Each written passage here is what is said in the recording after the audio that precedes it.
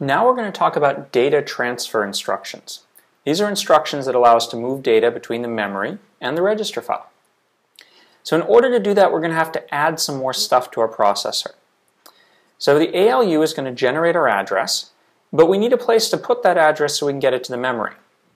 So what we're going to do is we're going to add a memory address register. And so this is a place where that address can go so that we can get ready to send it off to the memory. We also need a place to store results that are coming to or from the memory, and that's going to be a data register. So this is where the data is going to go back and forth. So if I'm using that address to access memory, I can put the data I got into that register.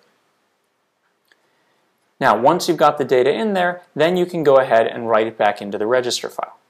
So we've added two things. We've added a memory address register and a data register. Now let's take a look at an example of doing a load word. So here's our program. We're going to do an add I R5 R0 12. This is going to add 12 and 0 and store it into R5.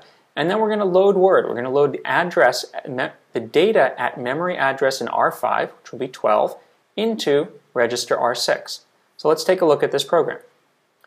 So we start out with instruction 0. We move it into our instruction register. And our control tells our ALU to do an add. It's an add instruction. And the register file what data to use.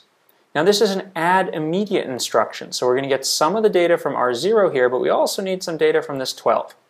So we're going to take some of the data from 0 and some of the data directly from the instruction.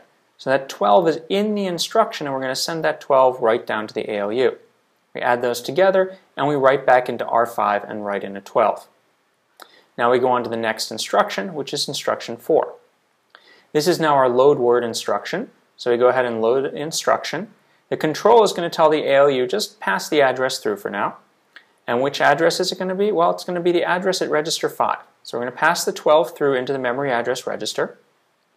And then we're going to go to the memory and we're going to tell the memory to read the data at address 12. So when we read that data, it's going to take it back and put it into the data register. And then we can go ahead and write that back into the register file. So now we've loaded the data that was at address 12 from the memory into the register file. So the important thing to note here is that we use the address from the register file. So we had to have this address 12 in the register file so that we could know where we wanted to access in the data. Now we can also put offsets on memory instructions. So for example, load word R6 for R5. This says load it at 4 bytes off from R5. So we can go ahead and put this in here. Now our instruction looks like this. And this is going to be 4 bytes off of R5. So how is that instruction executed? Well, let's take a look. So here's our instruction in the instruction register. This is a load with an offset. Now our control is going to tell the ALU to do an add. And what's it going to add? Well, it's going to add the value in R5 and this 4 from the instruction. So we take the value in R5 and we take the 4 from the instruction, and we're going to get 16.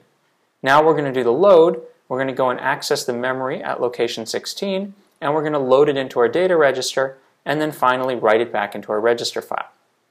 So at this point you should notice a similarity between the load word instruction with the constant offset and the add I instruction with the constant offset. And indeed we'll talk about that similarity in the next lecture when we talk about instruction encodings. So let's take a look at an example of storing something. So to store stuff, we need to know the address from the ALU, where in the memory we're going to put it, and the data that we're going to store in there, which we're going to get out of a register. So let's run through this program. So we're on instruction 4, which is store word. So we're going to take that. The ALU is going to do the same thing it did for load word. It's going to pass through, and what's it going to pass through? Well, the register that tells us where it is stored. In this case, R5. We'll use that as the address. And then we take the data out of the register file, which is the data that we're going to store. In this case, register 6.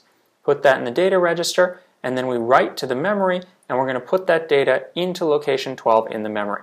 And that's how a store works. So a question about accessing memory. Why do we need both a memory address register and a data register to access the memory?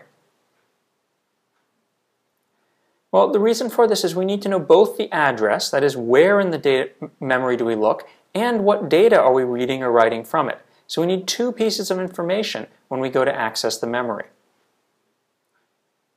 You can see this in the store word instruction, where we need to have the memory address and the data in order to go and do the store.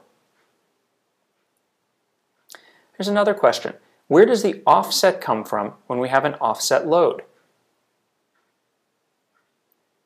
Well, in this case, the offset comes from inside the instruction. This is an immediate instruction because it has this immediate value inside the instruction. And when we processed it, we saw that we were doing an add in the ALU, and the control told the register file where to get the data from. Part of it came from register 5, and part of it came from right here in the instruction, that value 4.